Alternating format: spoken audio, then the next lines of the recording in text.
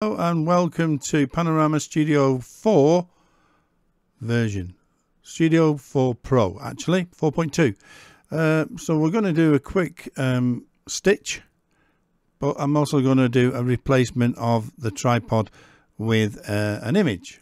So first of all, we'll get our images into the program, ready to be stitched. So as normal, a quick look just to make sure you've got no repeating images, and also that you've got no images that are missing. So that's always good to have, isn't it?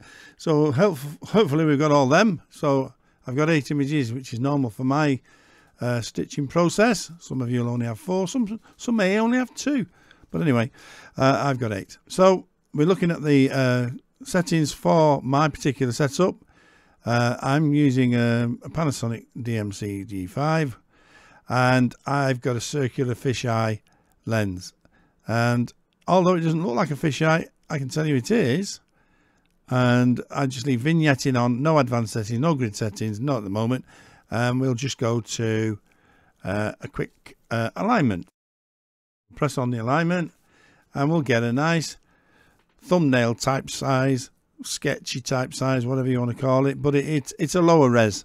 It's just to give you an idea. Have your stitchings gone correctly? And they look like they are. They're all joining up, which is good.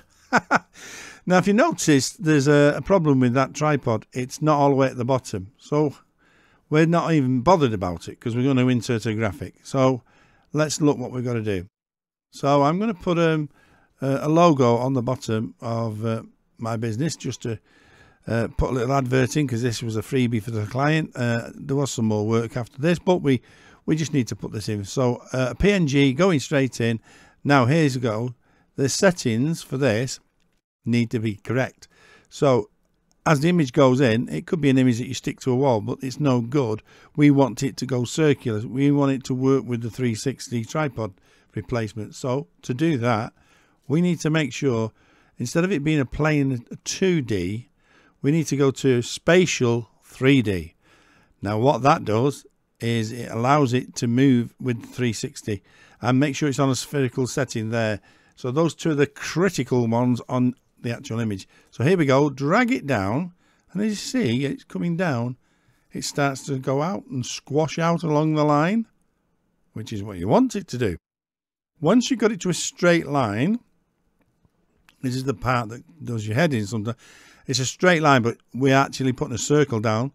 But don't forget, we're using it on a spherical. So it becomes a straight line, and we need to then just do some positioning. So I'm moving it down till I see the tripod, because all we want to do is cover over the tripod. So go down, and oh, there's the tripod. Right, just go back up a bit and leave it there. All right. So that's not a bad position for that one now. That's just a nice one. So we'll just load that, and then we're done. Oh, and it's disappeared. Don't worry about it, guys. It's gone for one reason only, so you can do some more editing. So if you're going into the HDR and you want to do some editing there, now as I say, we haven't got HDR on this one, but we will be doing some HDR in the future. But I'll just show you the HDR. These are the new settings, all in a PanoramaStudio 4. Wasn't available in 3, but it's going to set you up to the next level of getting your images perfect. So we can now shoot in HDR mode on your cameras. Fantastic. So here we go. Let's do a bit of render. Now you'll see the images come back, but notice this thing. We didn't have the image all the way down, did we? We had a little gap where the tripod wasn't all the way down to a 180. In fact, it's 168.1. So what we need to do is to drag the image down to take in the whole of that picture that we just put on the bottom, that logo. So now we're seeing 180 by 360 as it should be, and that is what's going to help us get a perfect picture. Now I'm going to leave all the settings, as you can see there, as they are, not changing anything. Just leave all them straight for it, and then hit OK. And once we've got this, now I'm going to let's see how long it takes to render this. 1, 2, 3, 4, 5, 6, 7, 8, 9, 10, 11 seconds or thereabouts to render that image and replace the tripod. Now that's going to work. That's going to speed up your workflow considerable with this new version. So fantastic.